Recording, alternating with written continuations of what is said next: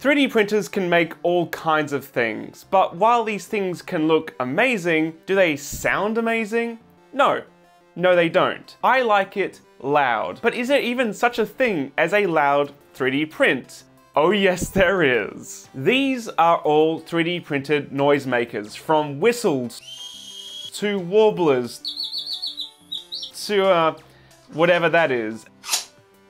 And in this video, I'm going to test them to find out once and for all, what is the loudest thing you can 3D print? I think I'll be needing these. Let's get started.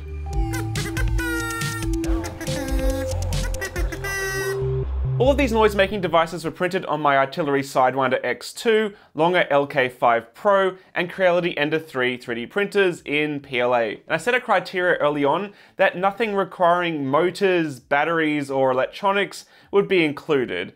They must make sound purely through me blowing into them or moving them in some way. And I'll be judging them on 3 separate criteria. One is their ease of printing and assembly, 2, their loudness using this decibel meter at a 1 meter distance, and finally a somewhat subjective fun score, which might help you decide which one of these you might want to print for yourself.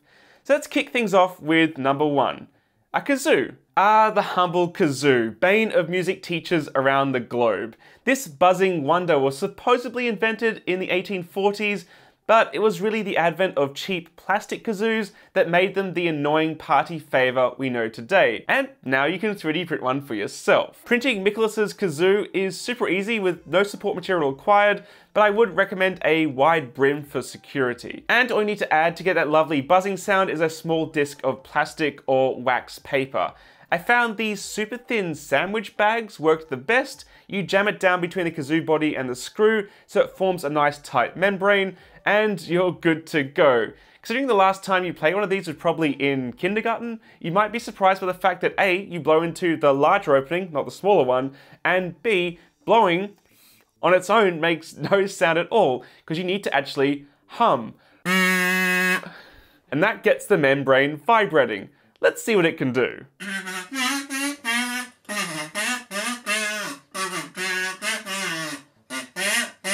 The kazoo is a fun, easy print and puts out an impressive 79 decibels. So if you don't value your sanity, print a couple of them for the kids. Number 2, ocarina. If you've ever played Legend of Zelda, you know exactly what this is and what it sounds like. The ocarina is a very old wind musical instrument in the category of vessel flutes, which date back more than 12,000 years.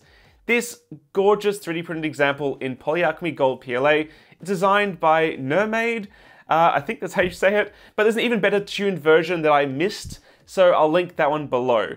There's a ton of variations online, but many seem to struggle with tuning and reproducing the higher notes correctly, but that doesn't really matter much to me because I have no clue how to play it properly with the correct finger placement.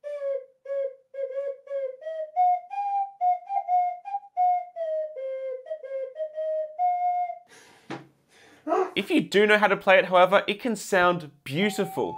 Just listen to how Rob handles a fully 3D printed ocarina. Print time is fairly long, but very easy with just a little bit of support material to hold on the base, which is removed afterwards, and it's actually pretty loud and clear. Highly recommended.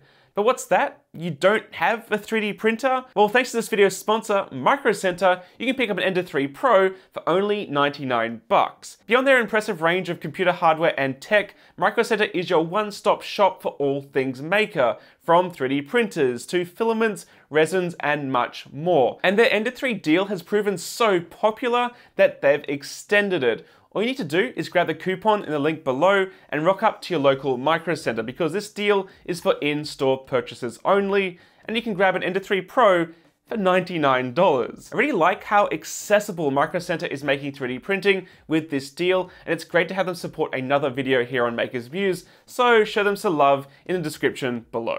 Now on to number 3, Noisemaker. This design is actually from MakerBot from way back in the day, and it's printed in 4 parts and then assembled. Otherwise known as rattles or ratchets, these things sound exactly as you would imagine. With a simple board and gear wheel that repeatedly ratchets past as you swing it around like a maniac. Apparently they have deep roots in Jewish tradition as well as other religious practices, and the sound they make is definitely distinctive and quite loud. Let's give it a whirl.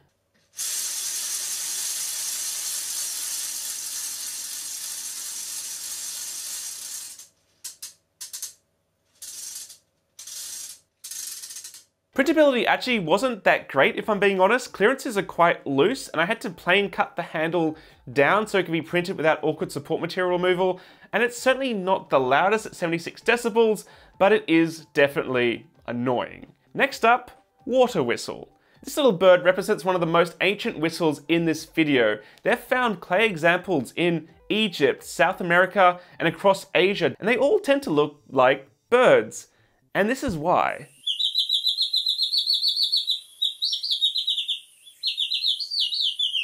The trick to this warbling sound is in the name, water whistle. To get them to work, you need to add just the right amount of water into the resonating chamber so that it barely seals to the roof of the whistle, so when you blow into it, the air pushes past in bubbles or waves, creating that change in tone that really does sound like a bird chirp. You can also play with its tone further by shaking and tilting it, and it is quite a lot of fun to play with. Oh, that's loud. There's a ton of 3D printed examples to choose from, but this particular chirping bird whistle seems to be the easiest to print and the most likely to work. Sure, it's not the most aesthetically pleasing, but yeah, it works really, really well, and it's painfully loud at a high-pitched 93 decibels. Now from something mimicking life to something mimicking the afterlife. This is the Mayan death whistle designed by Tack Blades, who remixed it from this Mayan skull scan that was tidied up by Julie on Thingiverse. By the way, Prusa printers have rebranded their model repository to printables, so if you have anything hosted on Thingiverse, like a lot of these files, I would highly recommend migrating away from there, because I don't think that site has very much time left, but I did like the fact that Thingiverse had this whole remixing thing going, which Printables has inherited. But what were these so-called death whistles actually used for? Well, in actuality, no one really knows. Some think that their use was ritualistic, others believe they were used during war to intimidate the enemy, but there's no question that the sound they make is truly terrifying. Take a listen.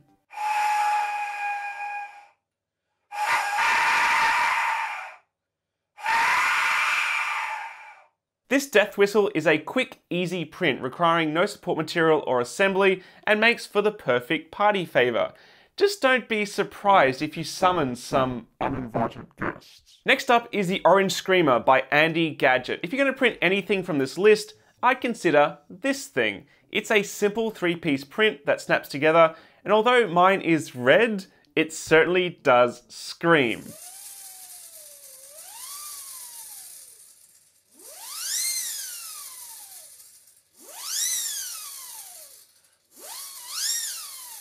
If the sound is familiar, that's because it's a kind of siren whistle, with the original being the Acme Cyclist Road Clearer invented in 1880. You might have never heard of it, but you've certainly heard it. I did try a few other designs which work okay, but simple seems to be best in this case. I just wish it was on a special ring. Yeah! I meant our wedding rings! If you're wondering why there is so many 3D printable whistles and noisemakers available, well, MakerBot's Make It Loud competition from 2015 is probably to blame. And topping that competition was Joe Z's V29, so called for being the 29th revision of a very loud whistle design indeed. It's actually 2 whistles in one, using an ingenious internal layout, and it 3D prints cleanly, quickly, and with no support material. And it is really loud. Hearing protection definitely advised.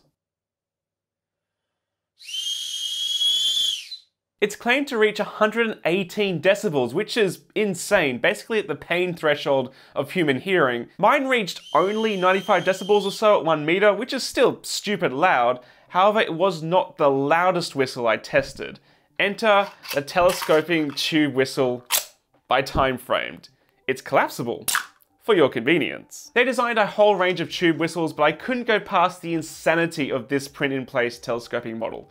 To keep the segments held in place to the print bed, there's these designed-in brims that need to be cut away, and I found that part to be pretty dangerous, if I'm honest, and difficult using a sharp Stanley knife. So do take care if you print this, and maybe try a thinner brim or a raft instead. Once cleaned up though, the telescoping action is super satisfying and does actually help to increase the sound level a lot, going from 96 to a staggering 101 decibels when fully extended.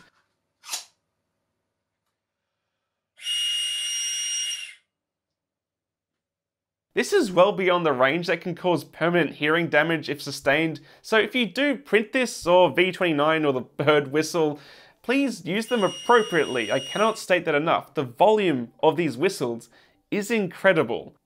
But anyway, last but very much not least, I give you the most complex model I printed for this noisy print shootout.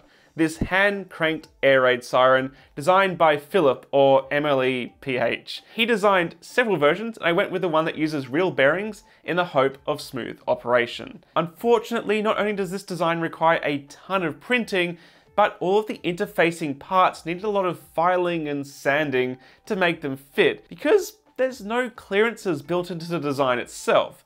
Now, my 3D printers aren't incredibly accurate, I'm totally willing to admit that, but even the best machines in the world can't reproduce a ±0 tolerance, especially when you consider the accuracy lost when you convert a file to STL. All I can say is please add a 0.2mm clearance to the bearing surfaces, and this will be a much easier model to assemble. In the end, I did get it together, but mine has a lot of rubbing issues sadly, probably from the rough filing and sanding, but here's how it sounds.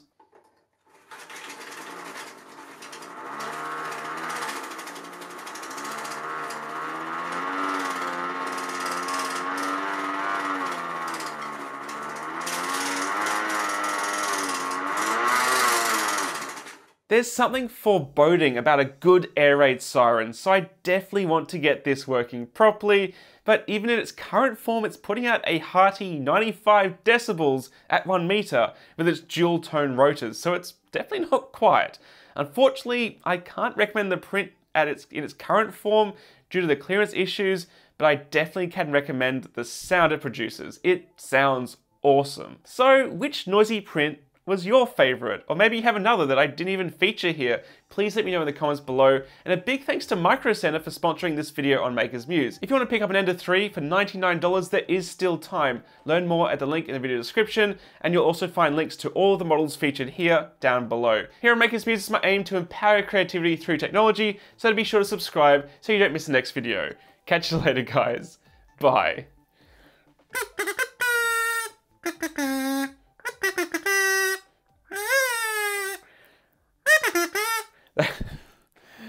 That's gonna drive some parents insane, I guarantee it.